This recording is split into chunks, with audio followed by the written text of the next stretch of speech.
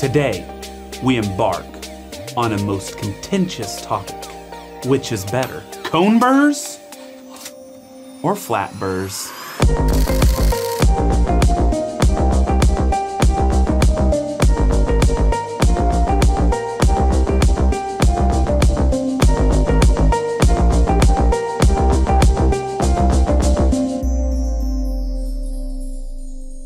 Now, before we continue on, I'd ask that you would take a moment and hit the like and the subscribe if you've seen my content before and you enjoy it. Doing something simple like that really helps the channel, helps me create more content, helps me do more education, more product reviews, more tutorials, things like that. I also have Patreon down below that you can check out, but anyway, let's move on. So today's video, I wanna just chat briefly about the differences between cones and flats. I see all the time on forums online, people kind of lopping these massive statements into one of these types of burrs, like cones are always gonna be more chocolatey than flats. Flats are always gonna be more clear than cones. And that's simply not the case. There is no objective evidence to showcase something that broadly generalized. So whenever you say flats have a certain profile, cones have a certain profile, that's not true. Both of them have incredibly different ergonomics. Both of them are going to show up differently in different grinders based off the drivetrain, the motor, the alignment, the axle, the rotation speed. All of these different things contribute to how the coffee is going to taste. You can have flats that taste like cones. You can have cones that taste like flats. It all depends on how the grinder is constructed, how the geometry is, and a lot of the other minutia that contribute to the grounds coming out of your grinder. Get whatever's in your budget, what looks nice to you, and what you think has a good reputation as a company, because you're going to want something that you don't have to tinker with when you begin. But what I can assure you is it's not as simple as cones equals chocolate, flats equals clarity. For instance, there is a lot of hype surrounding something like the niche grinder. They say it's very chocolatey because it's cones. It's 63mm Coney burrs. In reality, I've had better cone style shots from a lot of flat burrs. For instance, I got a pair out here.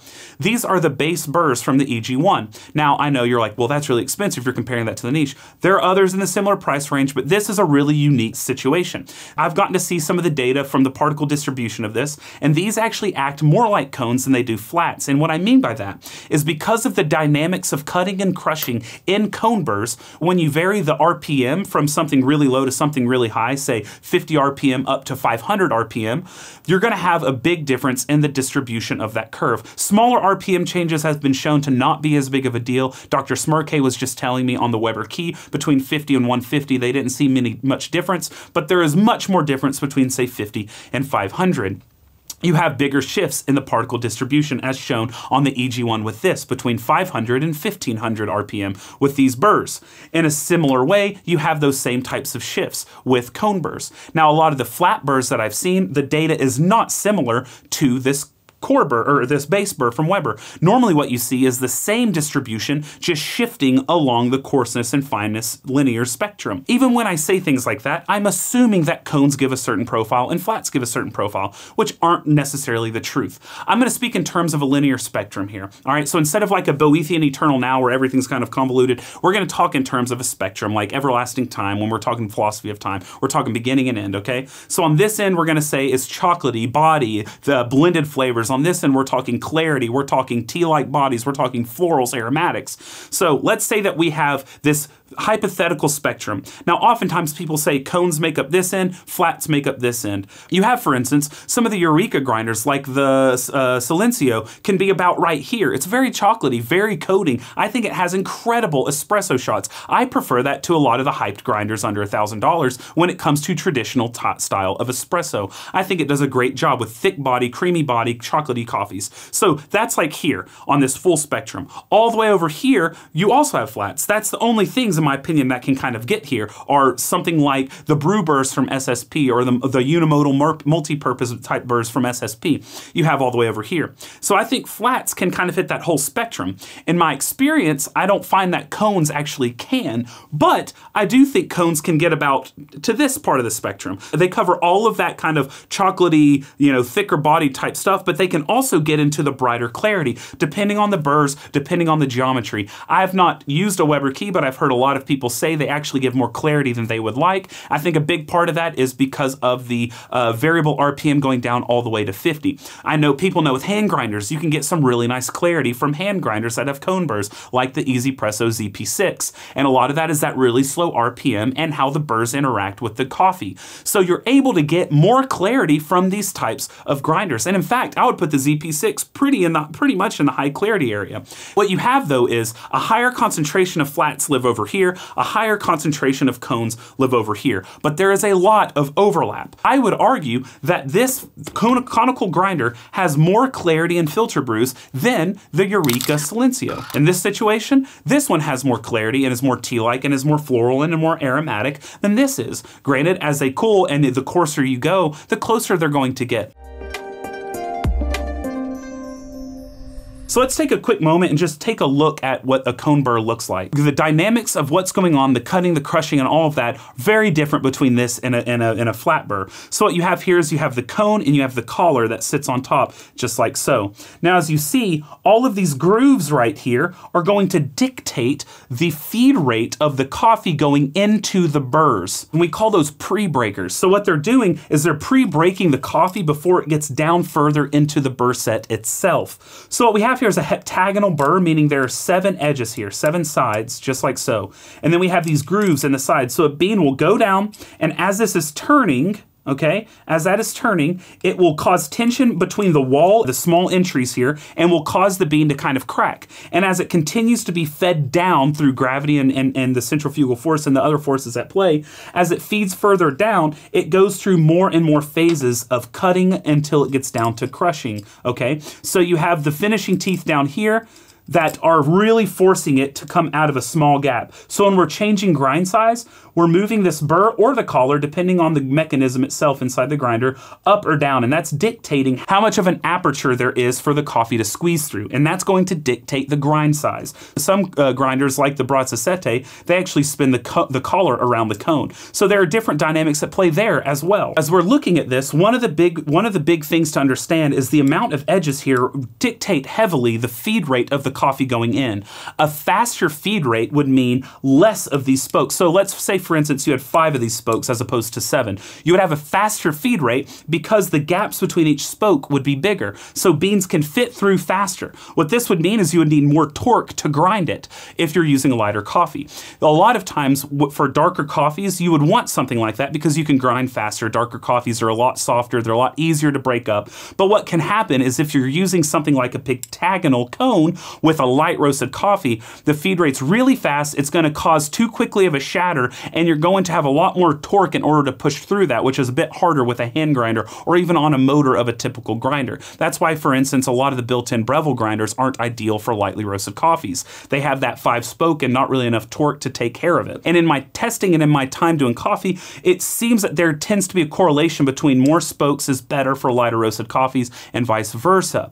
Then when we look inside the collar here, we have initially kind of angles like so until it goes straight down for that finishing teeth. So what we have is that initial cracking and cutting, and then it goes down to that final cutting phase. So I guess I kind of mix those terms up. Initially, you do actually have crushing, and then you have the final cutting phase. So that's kind of the terminology used in grinding, is you have the crush, and then you have the cut with the finalization. So we also have here an 83mm Mazzer burr, and as you see, because it's a much bigger burr, there are a lot more pre-breakers here to slow down the feed rate. If we kept a heptagonal design with something this big, you would jam every grinder ever because it cannot accept the feed that quick. It would go straight to the finishing teeth, and that would take a lot of torque. So with flats, you have something very similar, all the same terminology, but what we're doing is 2 discs that are faced to each other. Early on, you had something like the EK43, that was a spice grinder. You would drop beans into a hole here, and there would be an auger that would feed at varying speeds depending on which auger you got. It would feed the beans into the burrs themselves.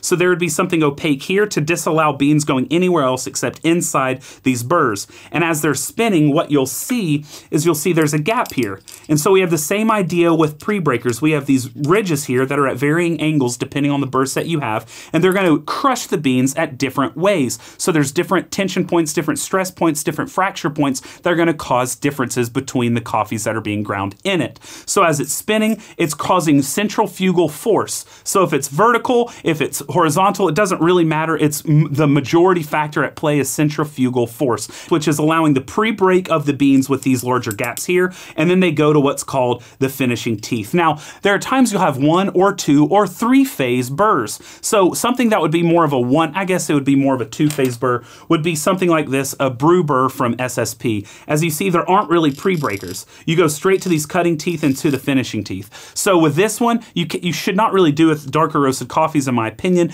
This is more so for lighter roasted coffees. It's a really slow feed rate, as you can imagine, because when these two burrs are together, the gap is a lot different than whenever you have these deeper grooves on something like this. When you put these two together, there's a much bigger space for beans to funnel in a lot more readily. So that's going to cause a much more aggressive pre-break to make the grinding process easier. So burrs like this would require a lot less torque than something like this, or even something like this. These have just these 2 big fins right here, which act as one pre-breaker. So you just have just there. And then as you see, they have exaggerated teeth like here, and you have exaggerated finishing teeth. These are the pre-2015 EK43 SSP burrs. So you have differences, as you see here, in the amount of pre-breakers, in the amount of curvature on that entry, which dictates the feed rate. You have differences on the sides of the secondary cutting, and you have differences on the finishing teeth. You have differences on ridges on the edges, which can also dictate the throughput of the coffee, which shows how long the coffee stays in there. So something else that people don't really think about is with some of these grinders, you have varying times the beans stay inside the burrs. So the longer beans or ground stay inside these burrs, the more they're going to get mashed up, the more potential fines. So for instance, an issue on a grinder like the DF83 is the exit chute tends to get a bit clogged, and it doesn't allow coffee to escape readily. So grounds get caught up and get reground, and what happens is you get a lot more fines when brewing for filter. So you want to have a quick throughput. You want to make sure that your chute is cleaned out. If you're figuring out that you're getting a lot of fines on a certain grinder, make sure that it's escaping readily. You don't really know about burrs. It's important to know that everything is just kind of in the air right now. So we can work with what we've got and we can do the best we can, but I'm sure in the future, a lot of the things I say is going to be proven wrong. Until now, these are kind of working theories. So often people are thinking bigger equals better. I think this is falling to the same fallacy as cone is chocolate, flat is clarity. Just because you have a 98mm burr does not mean it's automatically better than an 80mm burr or a 58mm burr. I think there is something to be said about bigger has a higher potential, in the same way I think flats have a higher potential to create more clarity than cones. You could buy a cheap big burr grinder and it produce a lot worse coffee than something like this or something like this. It really depends on a multitude of factors. It's not clear-cut. Bigger does not equal better. I would argue again, bigger equals more potential. There's more cutting area, there's more surface area to kind of play with different cuts. There's more retail space to mess around with. If you perfect a 58mm burr and you're getting incredible coffee because you have a hyper-aligned grinder that has a robust motor that is not going to vary on RPM during the cutting process, then that might be as good as it's going to get until we can optimize the bigger burrs. So for all of you watching out there considering to upgrading to whatever is the next biggest thing, don't worry about it. That is not a fear right now. Now, if you're in the minutia that really, you're wanting that extra 2 or 3% of coffee you're wanting to unlock, or even 10%, because we're probably hitting only 80 or 90 with typical coffees, typical grinders and whatnot. If you're wanting that final bit of percent, sure, you can go ahead and continue to upgrade to bigger and bigger and bigger. Again, in my experience, bigger does not necessarily mean better.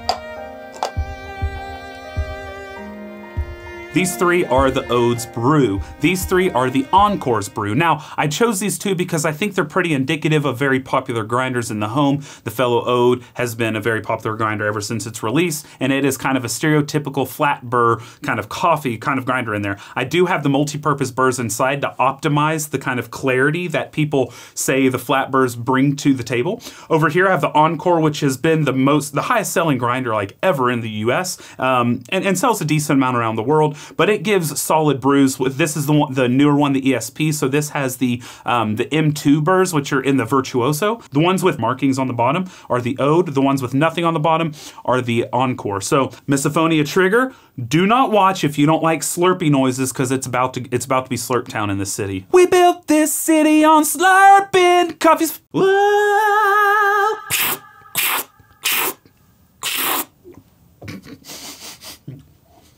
Sometimes it goes down the wrong pipe. I'm gonna let it cool for 1 second, then I'm gonna go one more through. I'm making a switch. So let's see. All right, all right, all right. I got one wrong. My second guess screwed me over, everyone. So the ones I switched were the wrong ones. So I got 2 of 3 on both. Not bad. There are ways to optimize your grinder regardless of it being conical or flat, regardless of the type of conical and the type of flat. What I found out when I was doing all the particle size distributions for hand grinders is the coarser you went, the more unimodal every hand grinder became. And at one point, they almost all equaled out at around 1,000 to 1,200 microns. They were very close to being all equaled out with a really small fine sump and a really big unimodality. So this taste test is more so to show you that if you have a cone burr grinder or something that's more muddy, even with a flat, the coarser you go, the less fines will be produced, for the most part. When they were hot, the aromatics on this were much higher, but as time went on and they cooled, I started to get confused because the acidity really started to pop here, and they tasted a lot more equal. So whereas these were a bit more blended, especially at their hottest, and even into the cooled, they still tasted a bit more blended. I think what was going on is the two I was mixed up on had lower volume, so they were both really cool in relation to the others. But over time, they do equalize just a little bit. There are differences between flats and cones, don't get me wrong, but you have to be much more specific on which flats are you using, which cones are you using. I keep seeing people get in arguments online about these great generalizations that are just not necessarily steeped in anything accurate or in reality at all. It's just in shared experiences, which granted is all we really have to work on right now until more science is done and more testing is done in order to figure out more objective connections.